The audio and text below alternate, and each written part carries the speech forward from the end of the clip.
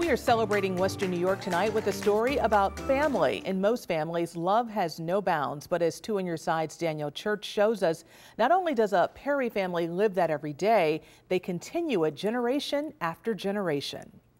DNA may be what biologically connects people with one another, but it's certainly not the only thing which defines a family. We're family because of the love that we share, not because of a common biology.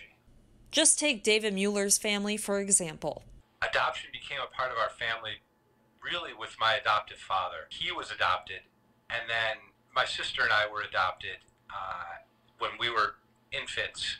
Both he and his sister, Nancy Cameron, are not biologically related. And though they were adopted, their parents were always honest with them about it. The adoptive narrative my mom and dad had with my sister and I was that we were chosen, we were special. That is how I perceived it from the point I could understand anything.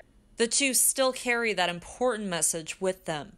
It's why adoptions in the Mueller family don't stop with David and Nancy. David and his wife Heidi had 6 boys and then fostered and adopted 2 girls. The first was Anna and the second was Kaya, who they almost didn't have. Kaya left the Muellers as a child to go back to her biological family. She eventually was back in foster care, but became a part of the Mueller family at 21, after bumping into David and Heidi at a sub shop in Geneseo. These kids, when they're with you, the love that you feel for them just doesn't go away. Nancy and her husband Kirk can relate to that. They also adopted 4 kids before having 2 of their own. I just grew up with so much love and gratitude for my life and for my family. I just had this passion for adopting myself, and I'm so blessed that Kirk shared that with me. Now her 20-year-old son Luke is even starting a nonprofit out in California to help people with both the cost and process of adoption.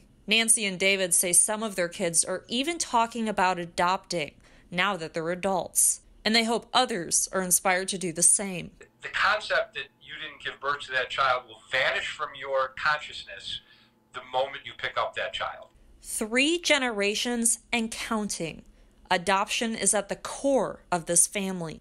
But woven throughout each person's DNA, whether similar or different, is love. What truly makes them a family. Danielle Church, Channel 2 News.